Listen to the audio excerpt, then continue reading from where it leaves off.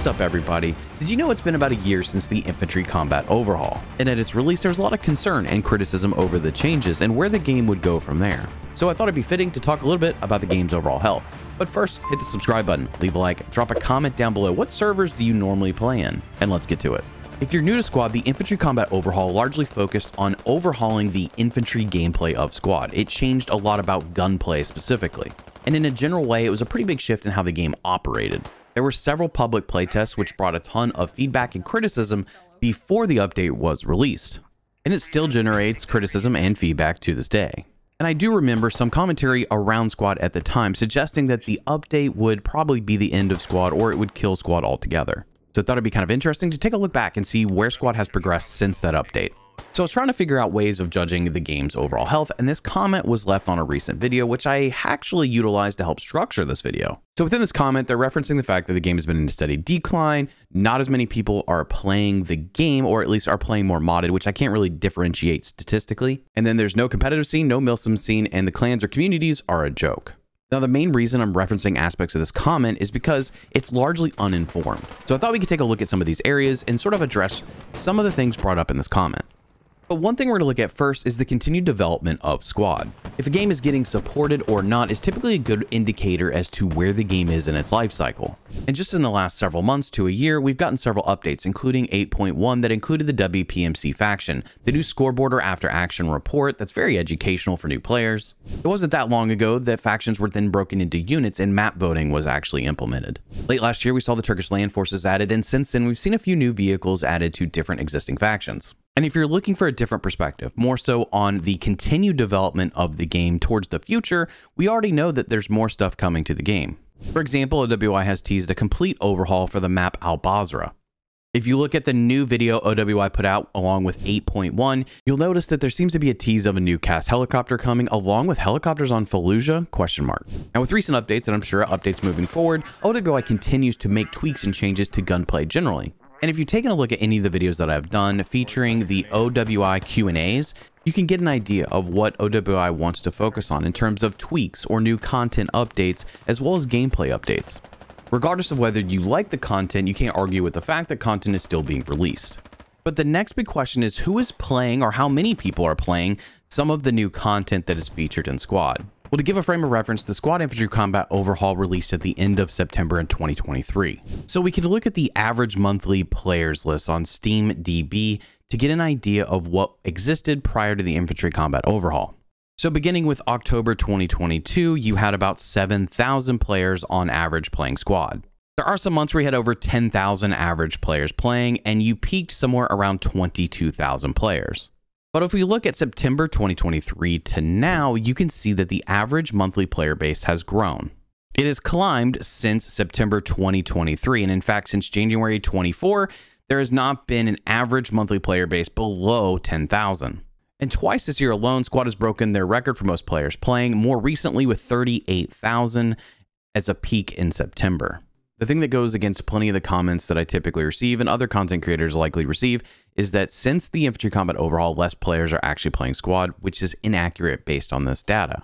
Now, if you look at this graph, the Infantry Combat Overhaul would be roughly towards the middle, just before October 23. And as you can tell, there's no significant drop off in the player base. There are certainly highs and lows. You're obviously going to have a peak during free weekend or a sale, but then there's going to be a drop off afterwards. And even if we look at a stagnant area, for example, the period before October 24 leading up to 8.1 being released, you'll notice that the average player base was still over 11,000, which is an increase of about 3,000 average players since October 22, and an average of about 1,500 players since October 23. I think it's safe to suggest that the average player base per month has grown since the Infantry Combat Overhaul release. And that's not the only area that's seen growth.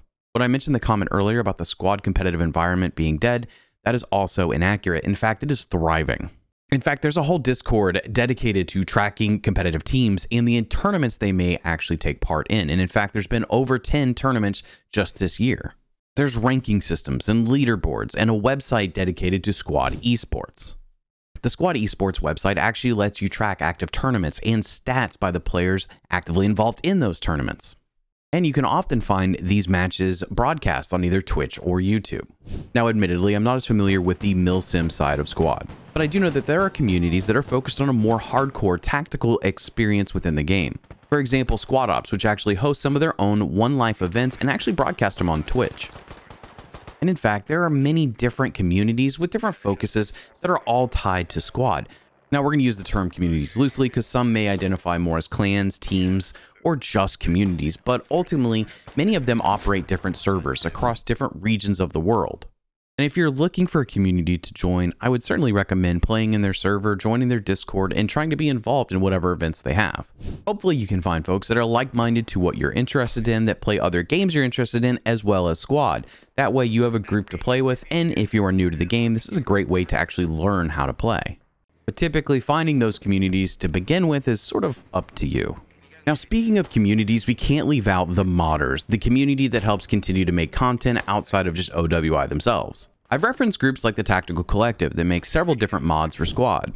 For example, you have Supermod, a relatively new mod that the Tactical Collective worked on that alters a lot about the gameplay in Squad. And it combines several different mods into this one mod, including things like their French faction or their VDV faction.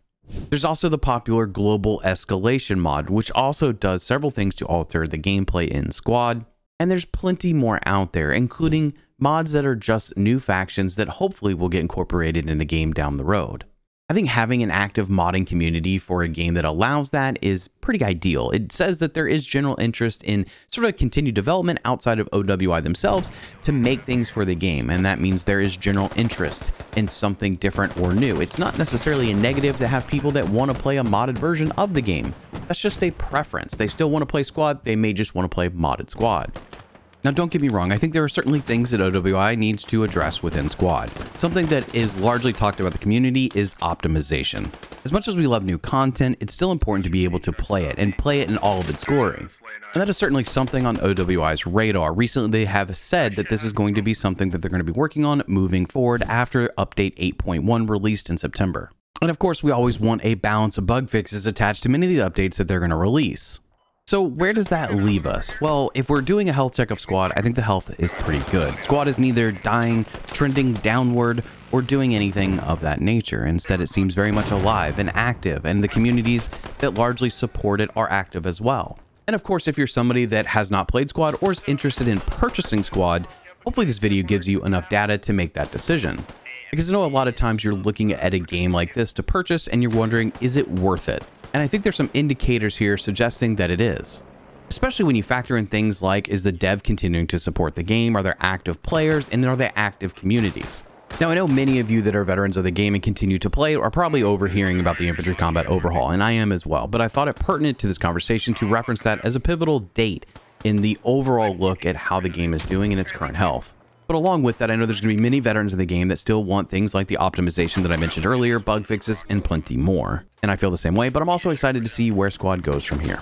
So I hope you guys enjoyed this video. Obviously, this is a little bit different in the context of a lot of the other content I make. I mean, we typically talk about updates and commentary around factions as well as guides, but this is a little bit of a different look at kind of where Squad is right now. But when I look at stuff like this, I'm reminded that there may be new players watching some of these videos, wondering if they should buy the game or invest more time into the game. And I want to make sure that they understand that the game is alive, because I think the more people playing the game, the better. And by doing this video, I'm reminded that there is certainly an active community behind the game, and I'm a part of that community, and I enjoy playing Squad. So why not share some of this? So be sure to hit the subscribe button, leave a like, drop a comment down below. What servers are you playing on right now? And I'll catch you next time.